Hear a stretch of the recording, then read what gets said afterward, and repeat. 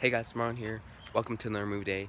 Today I'm going to watch Captain America Civil War. This is my most anticipated movie of the year. I'm going to watch it in IMAX 3D because what other way to experience your most anticipated movie of the year than IMAX 3D? I'm wearing my Avengers t-shirt.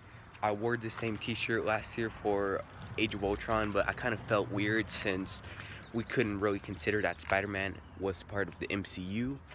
But with Civil War, Spider-Man is now in the Marvel Cinematic Universe, as well as the other characters, so I'm excited to check this movie out. I'm going to head to the theater in a few minutes, and I'll see you guys there.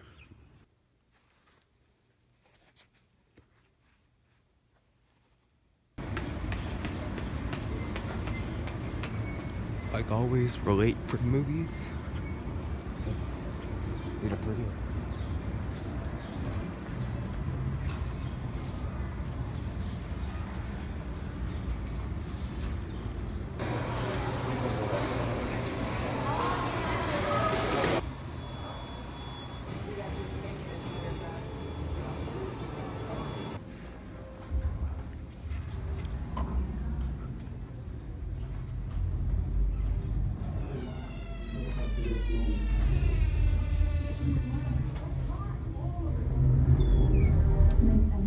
Not going out there to make friends.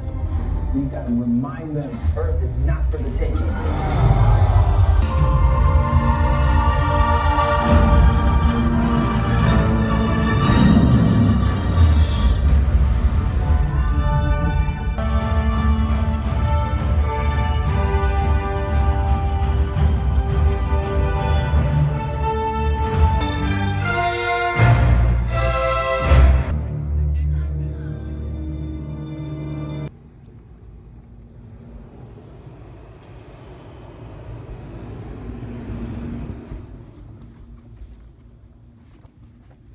You just started a war.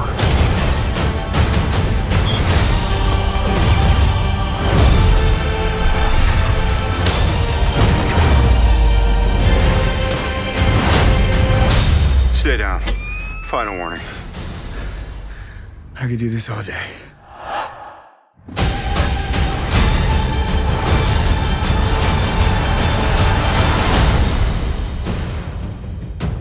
All right, I've run out of patience. Well guys, so just a few hours ago, I experienced my most anticipated movie of the year. I was running a little bit late, but I got there by the time of the last trailer was on screen. I saw Captain America Civil War in IMAX 3D. And yes, I actually did keep the glasses. I don't know, I kind of wanted a souvenir from me watching my most anticipated movie of the year in IMAX 3D. I'm going to review this film. Don't worry, this review will not contain any spoilers. I don't work that way. I don't like to spoil movies for others. So let's get to the review. So Captain America Civil War is the very first movie in Marvel's Phase 3. We've been done with Phase 2 ever since Ant-Man. This follows after the events of Avengers Age of Ultron and Ant-Man. And what basically this movie's about is Avengers, every time they're, saving the city or the day, they cause a lot of destruction, which causes a lot of people to die.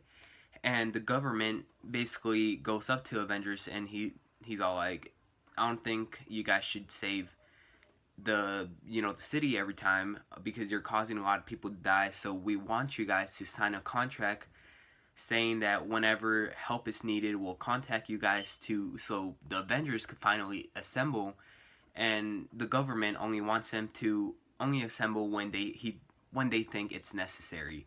And Captain America's over here, he's all like, this is the reason why we formed the Avengers, to save whenever anybody else can't save the day. This is what the Avengers are here for. And Captain America doesn't think this is a very good idea. On the other hand, we have Iron Man. He's all like, we should do this because it could save millions of lives and it could be beneficial. And this movie basically does have controversy between these both characters, which leads them to other Marvel characters to choose their sides with Iron Man or Captain America. And aside from that, we also have another, it's not like another plot line to the movie, but they basically connect. If you watch the movie, they basically do connect. Bucky, ever since the Winter Soldier, Captain America the Winter Soldier, he is also causing half this destruction. You know, he's basically considered a terrorist at this moment. And they're also trying to go after Bucky because of everything he's doing.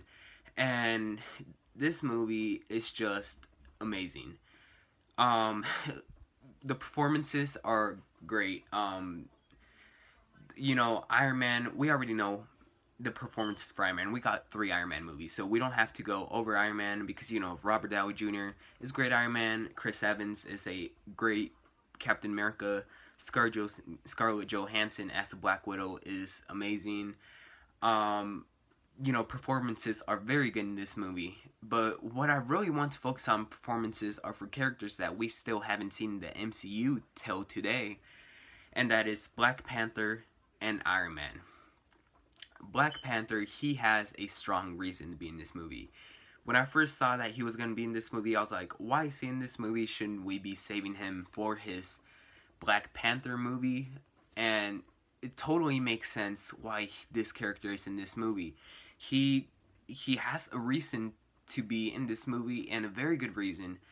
And we also have Spider-Man, who Tom Holland, when they first casted him, I wasn't mad, but I just thought he was an okay choice as Spider-Man. But my god, I was wrong. Because even though we only saw about 5 minutes of Peter Parker and 15 to 20 minutes of Spider-Man in action, actually not 5 minutes Peter Parker, around 7 minutes actually. Even though we didn't see Spider-Man as long, I do have to admit, this Spider-Man right here, he is just awesome. I think he could top with his solo movie coming out next year. I think he could top Tobey Maguire as probably the best Spider-Man. And I did like Andrew Garfield as Spider-Man in the Amazing Spider-Man movies.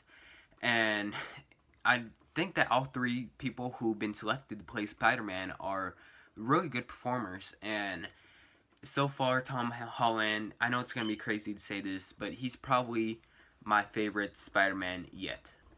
He just does a amazing job capturing this character, and bringing Spider-Man to the MCU was a great idea because they really do get to capture a little bit more of the character from the comics. And the action sequences in this movie are spectacular. Again, I did see this movie in IMAX 3D. We'll get to the IMAX and the 3D in a second. They're just well-made action scenes. My only problem with this movie, probably the whole entire movie, is the shaky cam, which only gets used for basically 2 scenes. But it's not that annoying. It's actually pretty fun, even though it is shaky cam. Just beautifully made action sequences, some of the best action sequences I have ever seen. So by the time that I bought my ticket to this movie, I've been reading reviews of the 3D version of this movie. A lot of people didn't think that the 3D was well utilized in this movie, but I watched in 3D open-minded in IMAX 3D, and the 3D was spectacular. It really does a really good job, you know, capturing these action sequences in 3D. For example, the best 3D sequence was the airport scene, especially with Spider-Man swinging around. His legs literally come right at you. The 3D is amazing. I say the 3D is very fun and amazing 3D viewing experience. So that's basically 10 out of 10 in 3D experience. Now I'm running out of time, so I make a different video on this on IMAX, but the IMAX, let's just say the whole airport sequence is filmed in IMAX, and that's just amazing. Definitely check this movie out in IMAX.